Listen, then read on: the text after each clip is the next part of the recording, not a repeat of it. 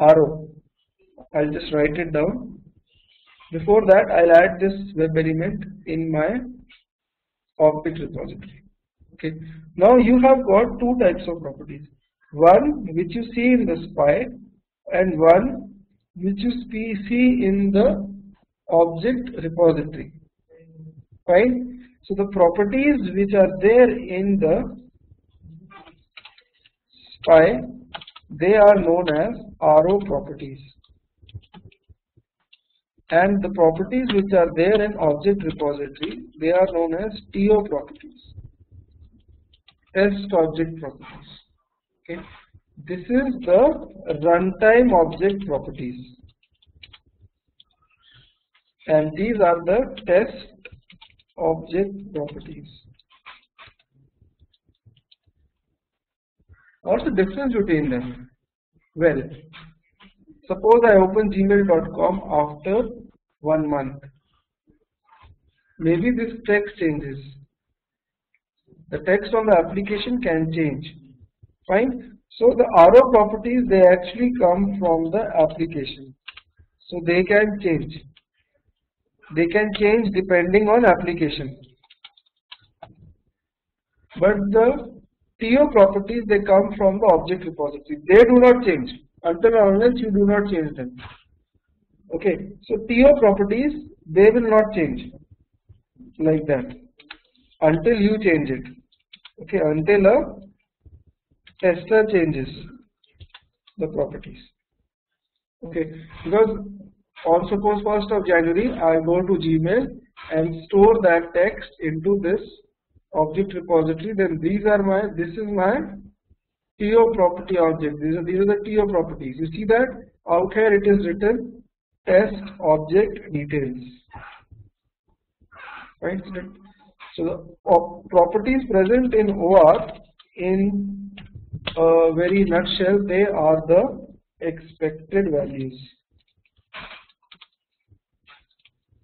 The TO properties, they are the expected values, and the RO properties, they are the actual values which come from the application. And you can compare the actual and the expected value to actually report an error or whatever it is. Fine. Right. So suppose what I'll do is I'll drag this object out here in the code. Okay, I'll drag this object. This is the text object.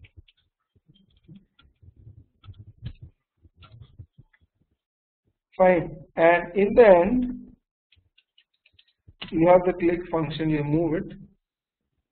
Okay.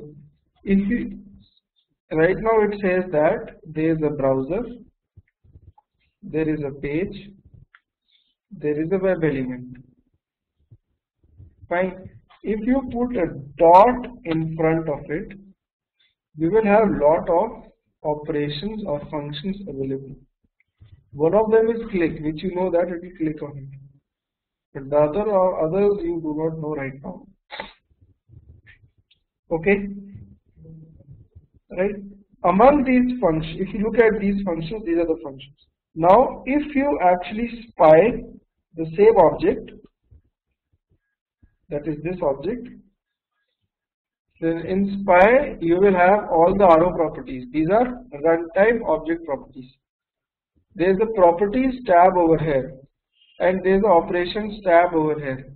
If you go to the operations tab, these are all the functions which you can perform with this particular web element object. Okay, the same functions, they come up over here when you put a dot. These types of functions are same as the functions which you get in the spy under operations. Okay, and one of the functions which is related to every object is get RO property. Okay, and you give the property name and it will get it. Get RO property means get the runtime object property. Where is the runtime object property? Inside the browser, inside the application. Runtime object property is the actual value. Fine. So suppose if I go to my Gmail and I spy this, so these all are arrow properties. In the arrow property inner text, the text of that element is present. So if I write over here, get the arrow property inner text, this will retrieve the property from the application. And suppose I write over here actual value, right? So this actual value is getting from the application with the help of the function get arrow property. Every object has many functions associated with it, but get arrow property is there with every object, right? So if I write over here print actual value, this will print the text from the application. You see that? Now if I write over here browser.page.webElement.get TO property is also a function associated with every object. Get TO property inner text. That means get the property from the object repository. If you look at and take it in the expected value. So the object repository will have the expected value and actual value will be there from the application. So I'll write over here print expected value and run this. So when you run this, both actual and expected values are printed. Only thing is the actual value comes over from the axis, it is the arrow property. The expected value is the TO property coming from the object repository. Now similarly, as I told you, this thing get arrow property is there with every object. For example, this is the page object. Browser this dot page Gmail email from Google. Okay. If I put a dot over here, I will get the get arrow property for the page as well. If you spy your page, for example, this is the web element, but if you click on the page, you will see the properties of the page. The arrow properties of the page, the title of the page is this is the URL in the page right now and or everything. If you go to the operations, you will have set of operations available in with this page, a set of functions, out of which one of the functions which is always there is get arrow property, this one. Fine. So if you write get arrow property title was an arrow property in the spy, right? We saw. This will get the title of the page. If you run this from line number 10, this will give you the title of the page. You see that? Okay. So what I mean to tell you is that every object has many functions associated with it. Out of them, get arrow and get TO are there with every object. Okay. Similarly, the browser as well. From the browser dot get arrow property, if you spy the page again, and instead of selecting the web element, you select the browser. Right?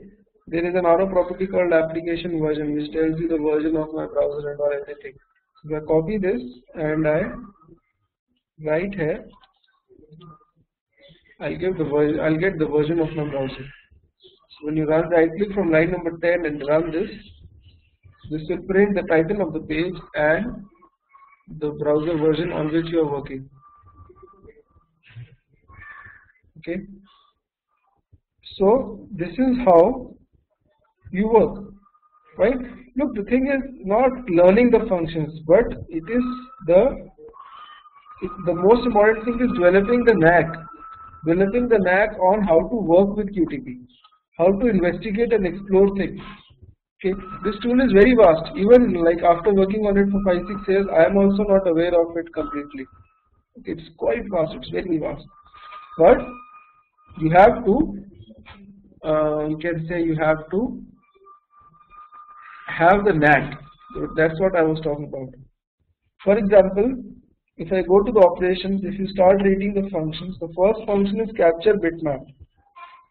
If you read the description, it says that save the screen capture of the object as a PNG or a BMP image depending on the specified extension.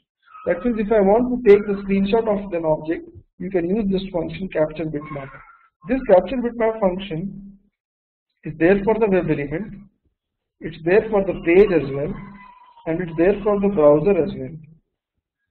Okay, and for the browser you see that there is also a function called back. Navigates to the previous page in the browser history. That means if you want to simulate the back button click of the browser, you can call this function like this: browser google dot back. You see the back is also available over there. Fine. So that's how you need to read. For example, what I'll do is I'll capture the screenshot. I go like this. Right.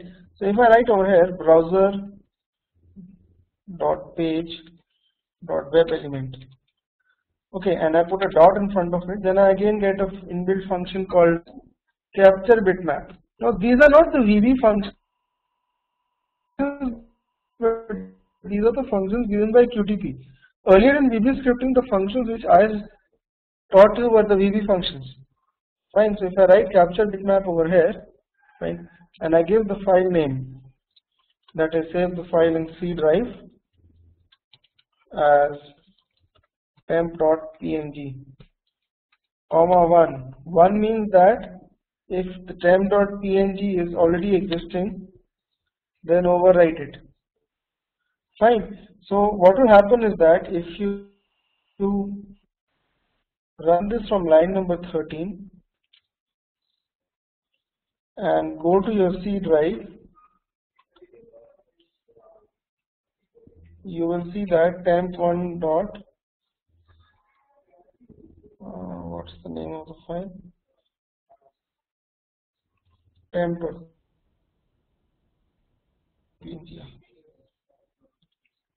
Temp.png is there.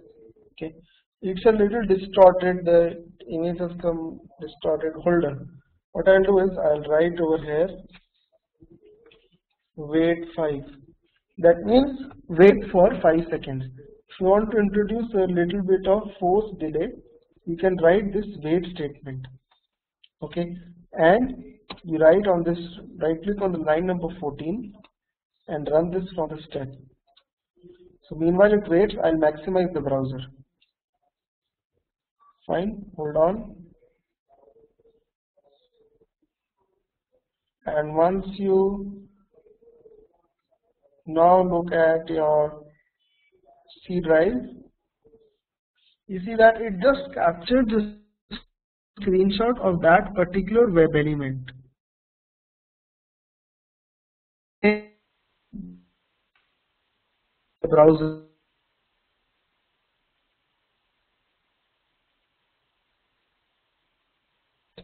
page, then capture bitmap function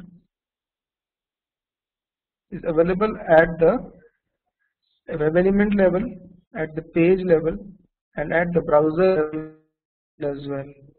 Okay. So if I take it at the browser level, I will get the screenshot of the complete page.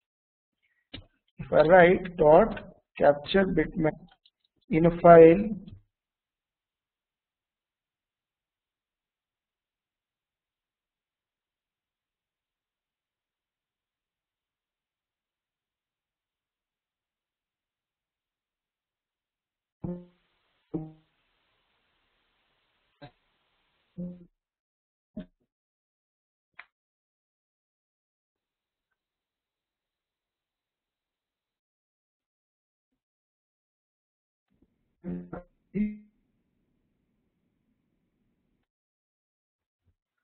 temp1.